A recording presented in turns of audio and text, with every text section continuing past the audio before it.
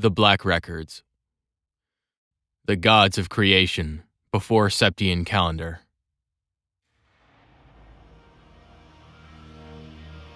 In the beginning, there were two great gods. One boasted unrivaled courage, the other unparalleled fortitude. They descended from the heavens with their kin, and it was upon the dark land below that they first met. Calamity, their opposing natures incompatible, the two were drawn irresistibly into battle, and thus began a struggle that shook heaven and earth. The goddess and the spirit's laments were for naught. As the land quaked, the skies were torn asunder, and the gods' kin could only tremble in fear. After what seemed like an eternity, their clash came to an end. But it was an end of mutual defeat. Their power spent, the empty shells of the two celestial titans were flung into the furthest reaches of the dark land. All that remained in their wake were terrible, their kin, and the great power.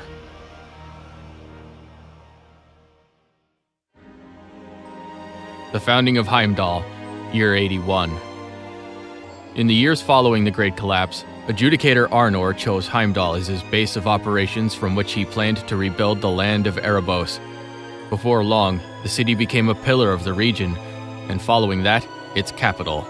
The citizens, however, continued to suffer in the harsh post-collapse world. They wished for a strong, caring leader to see them through these harsh times. It was in Arnor their wish was granted. After being recognized as an adjudicator by both holy beasts, he was the clear choice. He was crowned as emperor and became the first of many rulers in the Arnor bloodline. Upon his coronation, members of the Septian Church were dispatched from Arteria to endorse the new ruler. The people of Zemuria had lost the objects of their worship in the Great Collapse. However, the Church provided them a new way of connecting with Aidios: faith. In addition, by recognizing the legitimacy of rulers across the continent, they strengthened the foundations of its recovering civilizations. In the year 81 of the Septian calendar, the third emperor, Xian Arnor, had a great cathedral built in Heimdallr. The cathedral was to be a bastion of faith and would serve as a site to crown future emperors, but it also held a far more significant role. Unbeknownst to the public, an artificial primal ground was created below the cathedral, a replica of the one that existed below Arteria. With the church's increased presence, the desperate times following the Great Collapse came to an end. The people had lost their civilization, but now had faith to sustain them in their search for light in the Dark Ages. However, 200 years later, the darkness that gripped Erebonia would pull them down to the depths of ruin. One of the holy beasts suddenly disappeared, along with the primal ground below the cathedral. It was that same day that the dark dragon's miasma laid waste to Heimdallr.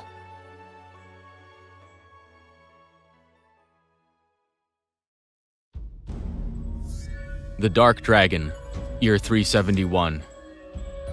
200 years after Heimdallr was first founded, ruin rose on monstrous wings from the depths of the earth. Its name was Zoroagruga, the Dark Dragon. A malevolent creature of terrible power, it spread a miasma throughout the capital that turned Heimdallr into a city of the dead. But the horrors did not end there. The evil dragon desecrated the corpses of the fallen, taking control of their bodies and using them to attack those who remained alive, further increasing the legions of the dead. The emperor at the time, Astorius II, was forced to flee the city with what remained of his household and citizens. Together, they retreated south and established a new capital in the land of St. Arc.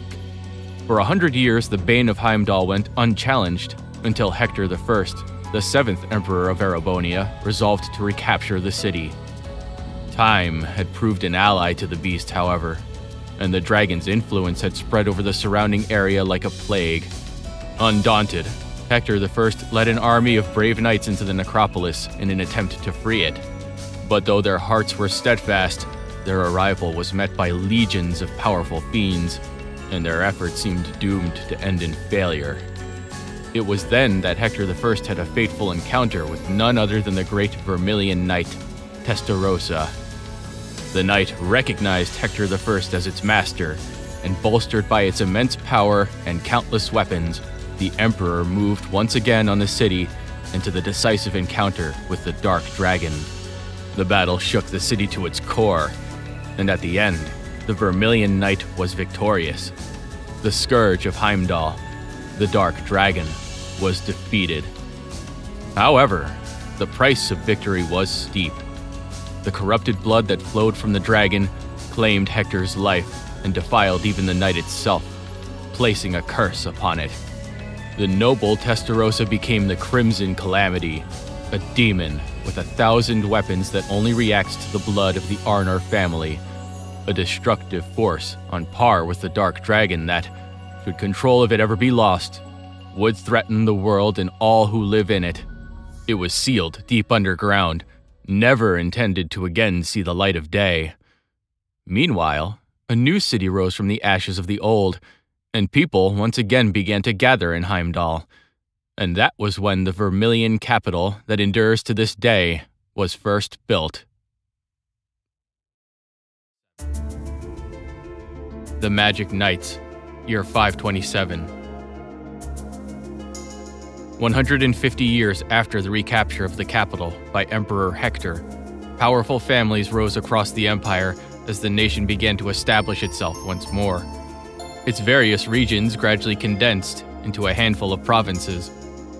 The families in power were recognized by the emperor and became overseers of their respective provinces, the nobility. Before long, however, they began quarreling over territory, sparking a great many skirmishes between them in the process. During this time, great knights akin to Emperor Hector's Vermilion Knight appeared across the land and were quickly thrust into the center of these conflicts. The Azure, Palatinate, Ashen, Argent, and Auric Knights were seized by various noble families, granting them overwhelming power and the ability to decide the outcome of battles. Those without the Great Knight's power saw them as bringers of ruin, and before long, certain groups began devoting all their resources to finding some way to combat these unstoppable threats. Thus gave rise to a new creation of Erebonia's mages, golems created by powerful spells, the Magic Knights. Like many other groups of the era, the mages were obsessed with the glory of the ancient Zemirians and devoted themselves wholly to recreating it. Their obsession was funded by an influx of mira from lesser noble families and assistance from a certain faction. Under their supervision, a slew of Magic Knights was created, all for the sake of combating the unstoppable power of the Great Knights. However, the Magic Knights were not without flaws. Perhaps their greatest failing is that they were unable to be operated unless they could draw power from active spirit veins. They became a successful countermeasure against the Great Knights nonetheless, as spirit veins were always disrupted whenever a Great Knight made an appearance. In the year 527, the first golem that could be considered the prototype for the Magic Knights was created in the workshop of a mage serving a formerly powerful but now long-forgotten noble family to the north. At the height of 5 Arge, this headless golem, known as Olgadia, became a remnant of the mage's trial and error in developing the other models of Magic Knights.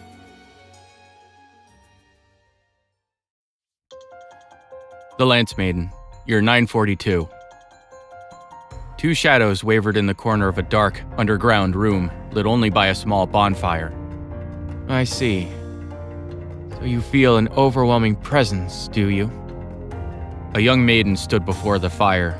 The faint breeze passing through the underground blew her hair, giving it the appearance of a flowing stream of gold, contrasting with the massive silver lance she held in her arms. Oh? Are you telling me you wish to turn back before we have even begun? If you are, then so be it. This is far beyond the power of mankind.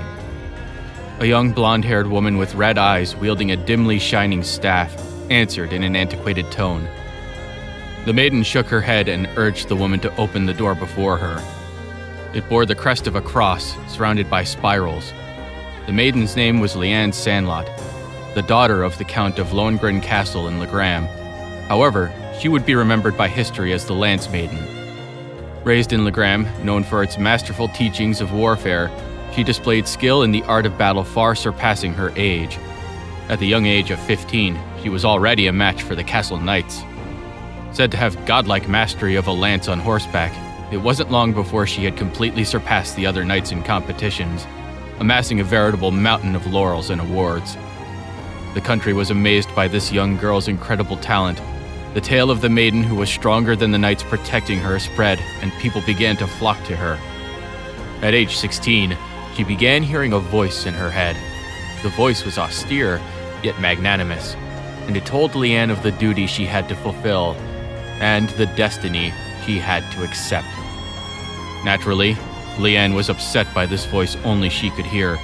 However, it wasn't long until she met its owner, a mysterious woman who called herself a witch. The witch spoke of an entity sealed far below the castle, and of Leanne's duty to become its master. Its presence was overwhelming, and once claimed, it would bring its wielder great power, yet it also had the potential to cause great devastation. After much consideration, Leanne made the decision to undergo its trial. It was her way of trying to bring an end to the Empire's conflicts. In addition, as long as she held this power for her own, the noble families would never be able to abuse it. The witch was surprised by Leanne's answer, but recognized her determination and spirit by offering to help her. Thus the door opened, and the Lance Maiden and the witch proceeded into the trial. 5 years later, the demise of the Emperor would lead to the beginning of the largest-scale civil war history had ever seen, the War of the Lions.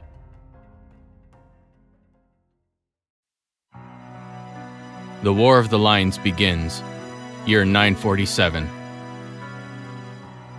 In the year 947, Emperor Valius V passed away. His death heralded the beginning of the largest-scale civil war in Erebonian history. Valius V was a ruler with a somewhat debaucherous reputation, and is said to have countless wives and concubines. To further complicate the matter of succession, many of those wives came from prestigious noble families, all of whom began competing for power and wanting their offspring to take the throne. Within days of Valius V's death, Crown Prince Manfred, the son of his first wife, was assassinated by an unknown party.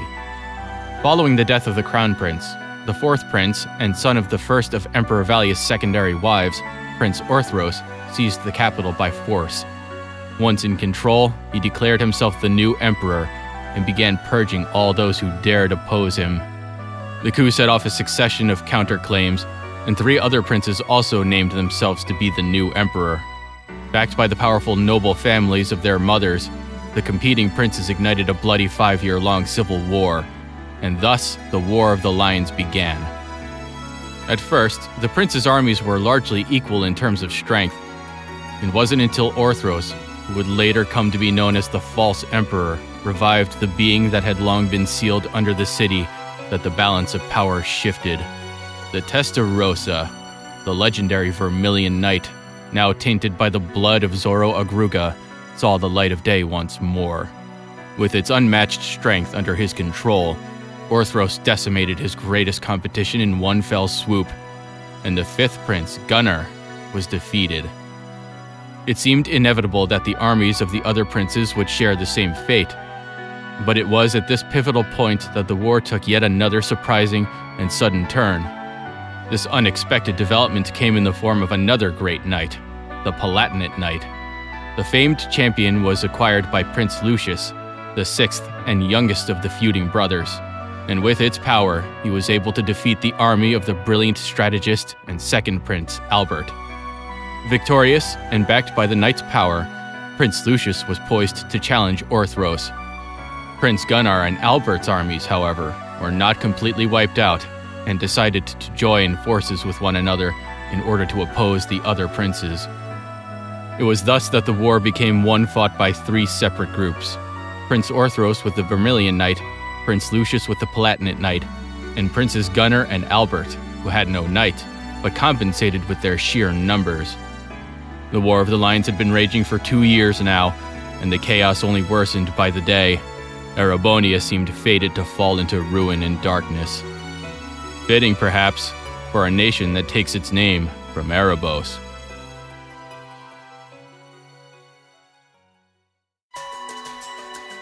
Dreichels takes up arms, year 949.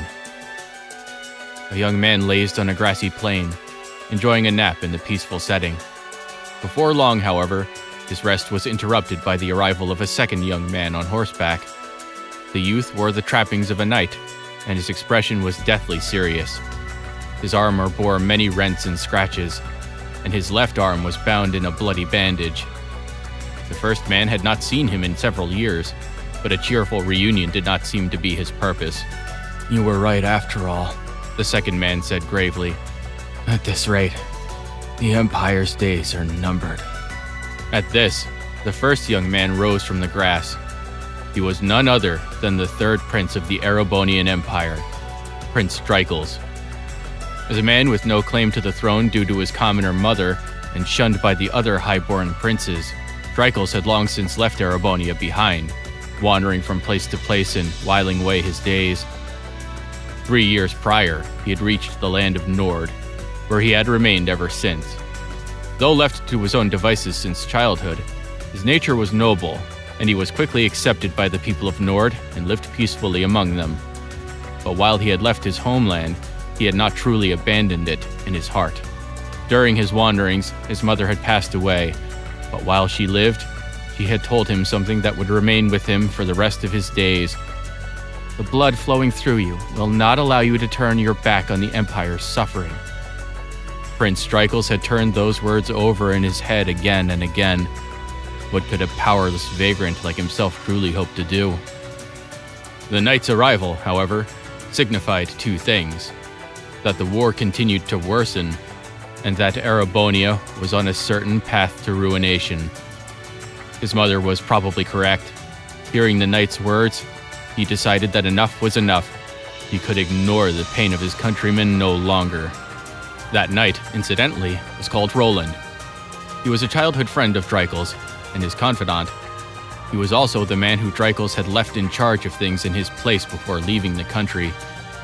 Prince Dreichels set about preparing to depart, but before he could finish, he was met by several of the tall knights of Nord, their cross-shaped spears in hand. They, too, were close friends of Dreichels, and they volunteered to accompany him and Roland, fearing that the two men alone would not stand a chance. The next morning, the prince departed the village, a mere 17 men under his command. They bade farewell to the people of the settlement, and its elder wished them well. "May the winds and the goddess be with you," he blessed them. "Fortune favor you all."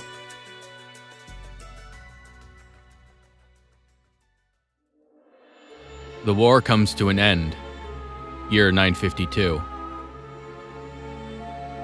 Prince Dreichels' opponents were the armies of the 4th Prince Orthros and his Vermilion Knight, 6th Prince Lucius with his Palatinate Knight, and the combined forces of the remaining princes, Gunnar and Albert, who had a legion of magical golems under their control.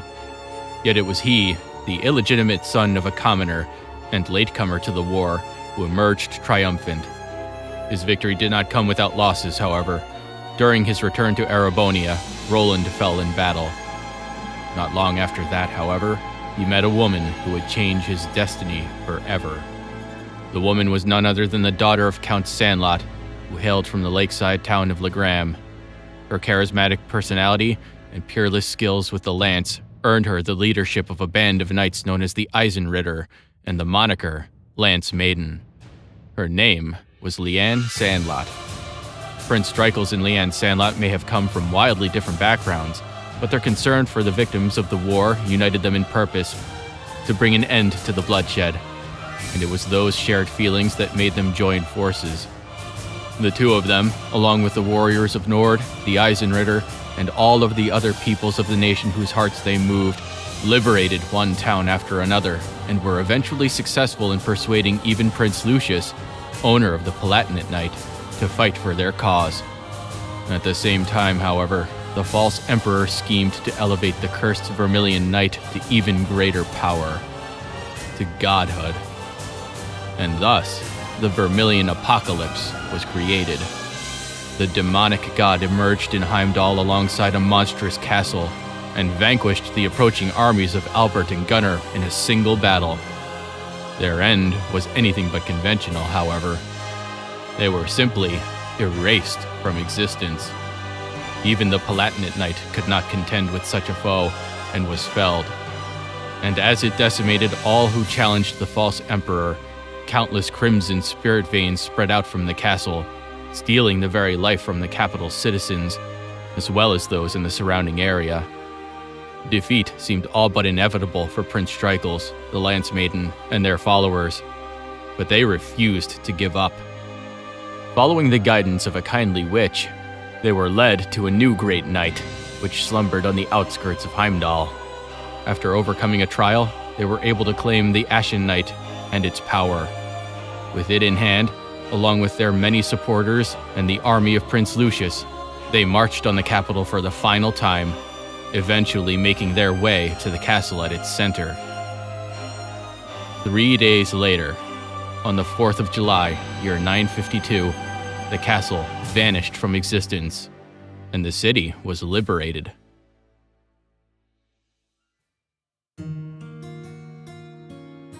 The Lionheart Emperor, year 994. Forgive me. You may leave now. Yes, sir. Please call for me if anything happens. The head butler, now in his later years, bowed before leaving. The other man sighed deeply as he lied down on the bed. He was elderly and sick. His well-trained body was as sturdy as a fortress still, and very few would ever doubt the condition of his health. However, he was clearly aging, weakening, and felt his end looming over the horizon. The Lionheart Emperor, otherwise known as Dreichels Arnar. He was the 73rd Emperor and nearing the age of 70. After ending the 5-year-long civil war known as the War of the Lions, Dreichels had been working tirelessly for 40 years. Although he was enthroned the year the war ended, he had lost his Nord friends and parted with the witch. He and his vassals worked hard to restore the empire. I have no regrets. No need to worry about the children either. The Empress had also urged him to give up on thoughts of the past. She was the daughter of a marquis who was assassinated during the Civil War, and although she was much younger than he, they fell deeply in love, and she bore him 2 sons and 2 daughters. Although she passed several years earlier, their children remained healthy and would shoulder the burden of the reconstructed empire's future. The next generation is being raised as well. In the first half of the war, his best friend, Roland Evander, gave his life to protect him, and now Arnor raised his son. The son was already in his 40s now, and he flourished as a martial arts master while serving as a military officer. Then there was Thor's Military Academy. He had established the academy 20 years prior. It was a place for the best and brightest, accepting students from various backgrounds. You'd be surprised. He smiled, thinking of his good friend that had fallen into a deep slumber at the end of the Civil War. The academy had been constructed at the place they'd first met, and where his friend now rested once more. These long years weren't for nothing then. As long as I can endure that thing until Adios comes for me, that is. He cast his gaze to the corner of the room. There waited the nameless darkness. Today, it came again to speak to him, begging pathetically, threatening with intimidation, subtly tempting. He knew what it was, ever since that day, 40 years ago, when he took the throne. I suppose I should be happy my children and their descendants won't suffer the same curse. If he were not a man with the heart of a lion, he would surely have been broken by this daily torment long ago. On this day, however, he had a second visitor. Dreichels? An incredibly harmonious voice called out his name, bringing with it a wave of nostalgia.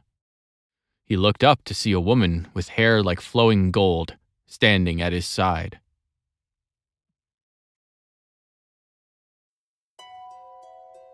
The Salt Pail, year 1178. On July 1st, 1178, at 5:45 a.m., a great catastrophe struck Northumbria, then a principality in northern Zemuria. a giant white pillar suddenly appeared on the outskirts of its capital, Haliask. The pillar was composed not of snow nor ice, but salt. As such, it was named the Salt Pale. A storm of salt spread outward from it, solidifying everything it touched. Despite only lasting a few days, its effects were felt for months afterwards, as citizens fled south, seeking refuge. In the immediate aftermath of the catastrophe, the number of victims equaled about 1/8 of the country's population. That number rose to nearly a third of the population, with the inclusion of victims in the days that followed.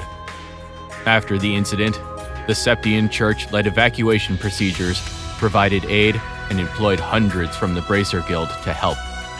In a short time, relief forces from Erebonia, Reverie, Jurai, Liberl, and the Republic of Calvert had assembled in Northumbria. Meanwhile, the country's leader, Prince Balmund, who had fled to a neighboring country at the start of the catastrophe, had returned to rebuild the government. However, he was met with violence from the enraged citizens for leaving them behind in their hour of need. In the end, he was forcibly removed from power, and Northumbria became a democracy. The remnants of its former armed forces reformed as the Northern Jaegers. Erebonia, their neighbor to the south, had contradictory views on the new autonomous state. On one hand, it refused to recognize the legitimacy of the new democratic government. On the other, it eagerly welcomed the Northern Jaegers.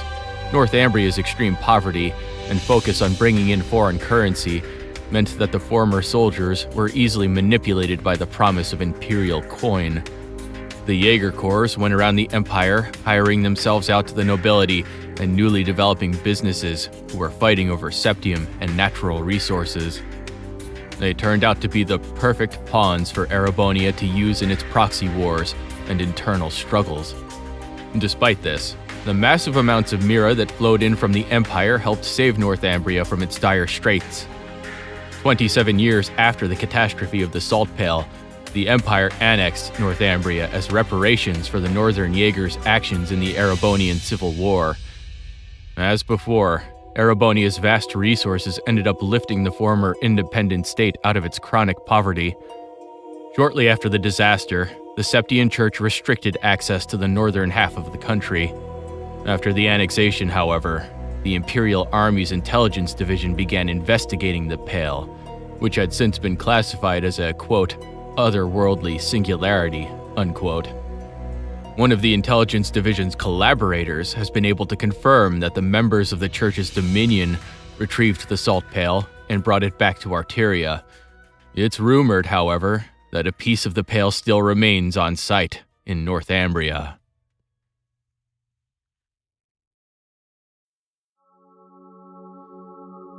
The Orbal Shutdown Phenomenon, Year 1203. S1203, February. The southern reaches of the Sutherland province. All Orbal power came to a sudden stop in the area around Parm and Titus Gate. It had been a relatively mild winter, but without lights, communications, or heaters, the people of Parm found themselves subjected to cold and darkness for an entire week. Sutherland's provincial army was called in to provide aid. After a short investigation, the source of the outage was determined to be a city-sized airship that appeared over Valeria Lake in Liberl, the neighboring kingdom to the south. The floating structure had a height of 5,000 and a length of 3,000 arge. The ancient Zemirian structure drew in nearly all Orbal energy from the entirety of Liberl into itself. Thus, the southern reaches of Erebonia were affected as well. 3 days after the incident began, the Imperial Army's 3rd Armored Division moved with surprising speed from Drechnor Fortress to Parm, and then on to Titus Gate, giving support to those affected along the way. Though the Army's Orbal tanks ceased to function near the Empire's southern border, they also had a large number of steam-powered tanks available. Using the combustion-driven models allowed them to get around without relying on Orbal energy. Even the cannons themselves used gunpowder ammunition. Though it wasn't ideal, it was enough to allow them to respond to the situation.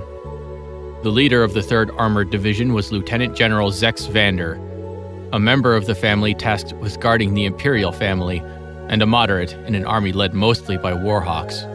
He felt conflicted as he led his division south into Liberlian territory.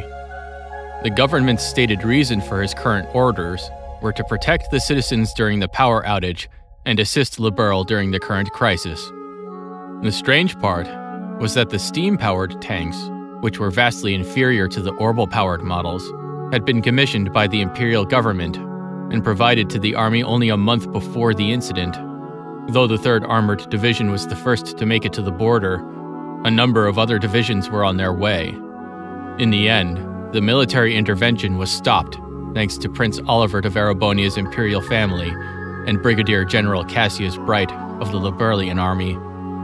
With the arrival of Liberl's functioning airship, the Arcel, as proof they could handle the situation without Erebonia's assistance, they were given the time they needed to restore power to the region.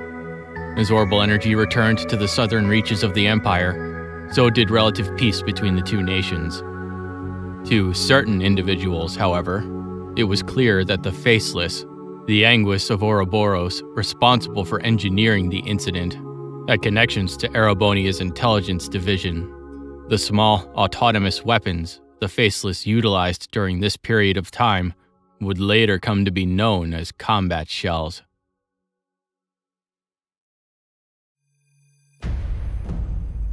The Twilight begins, year 1206. Between flame and earth, the wavering darkness begins to spin the tale of the end. First, the conflict of the great gods of the second pillar. Second, the fusion of earth and flame, and the completion of the 7 vessels. Third, the beginning of the 1,000-year city and the acceptance of the Graal.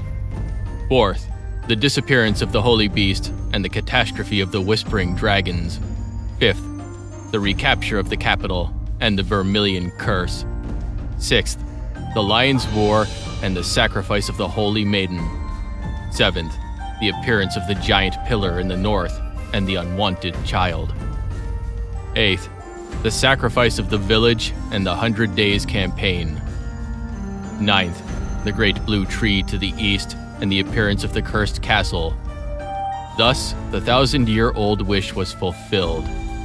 When the sacrifice is made and the ancient blood flows, the path to the Graal of Erebos shall open.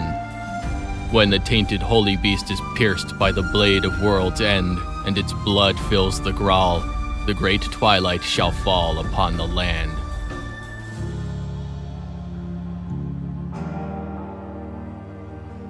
At Twilight's end, year 1206. After the Twilight falls across the land, 2 great factions will rise.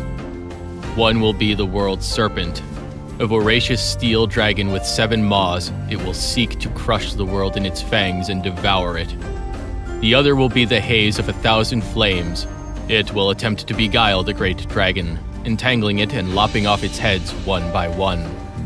Though Shining Wings will take to the sky once more, their light alone will be too dim to drive back the coming dusk. The Holy Maiden's fall will herald the appearance of the False Pales and the Fortress of the End. Soon thereafter, the world will be plunged into the darkness of night. This fate is absolute. Addendum. It should be noted that the contents of this book are the result of a phase engine that examines and records the flow of causality. The ruinous end of this tale, born from the clash between the Crimson Vessel and the Great Sable Hammer, is clear. However, there may exist horizons yet unseen, shifts in the currents of causality that cannot be predicted, a new outcome, triggered by the illogical ripples humanity creates. Having noted this small possibility, the role of this recording, which spans 1,206 years, starting from the first generation of the Arnor family, now comes to a close. May fortune favor humanity. Causality Recording Engine 03. Azoth.